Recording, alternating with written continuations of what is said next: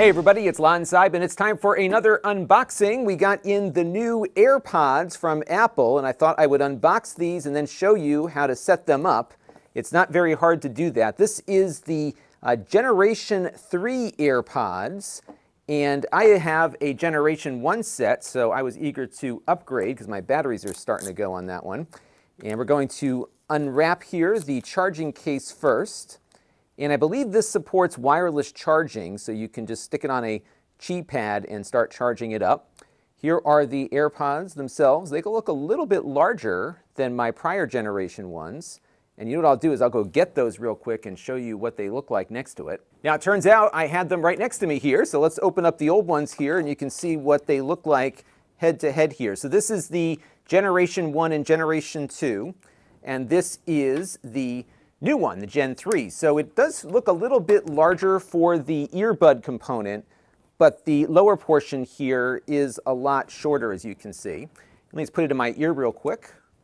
Feels pretty good. I was concerned these wouldn't fit because they did look larger, but for me it fits fine. The other ones fit great too, and I do prefer the earbud to the in-ear, which is why I went with these instead. And I'm going to have a full review of this very shortly, so be on the lookout for that when it airs.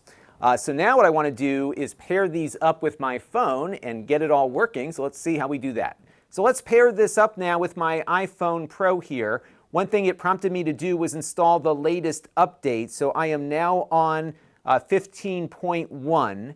And so the compatibility on these will be from the iPhone 6s and up. Now what's cool is that all you have to do is just open up the lid here and it will prompt you on the phone automatically. So we're going to click connect here, and it's given me some tutorials here about how these things work. So we'll keep an eye on that for the full review.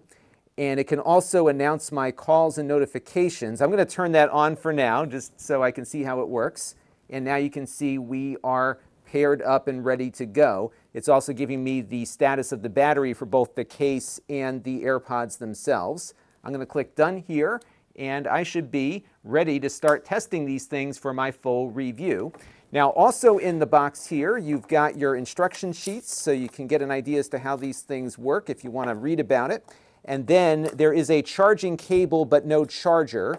So this will come with a USB Type-C to Lightning cable because the connector on the AirPod case here is still a Lightning connector. But you can also charge them wirelessly with a Qi charger.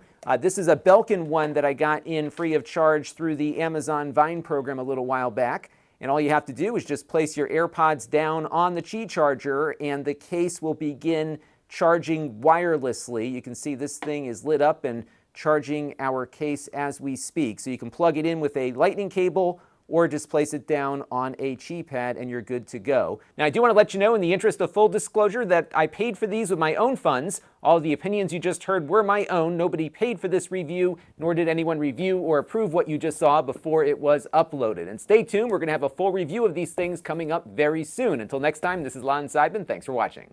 This channel is brought to you by the Lon.TV supporters, including gold level supporters Hot Sauce and Video Games, Brian Parker,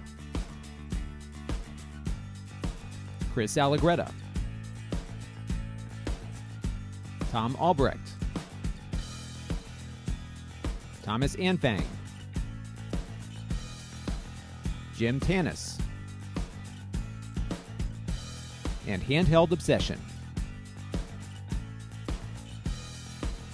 If you want to help the channel, you can by contributing as little as $1 a month.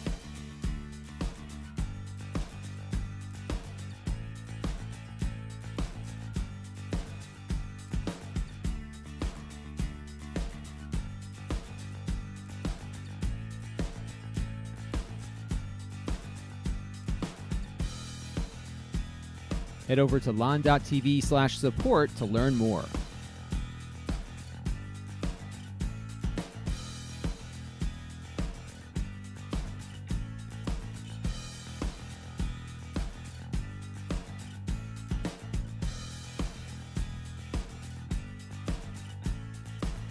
And don't forget to subscribe. Visit lon.tv/s.